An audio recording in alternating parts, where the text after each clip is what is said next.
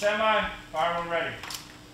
Today we are training with a simulator to improve on the skills of the soldiers when they go down range. It saves money, it saves time, and it helps them get more training in. Firearm ready.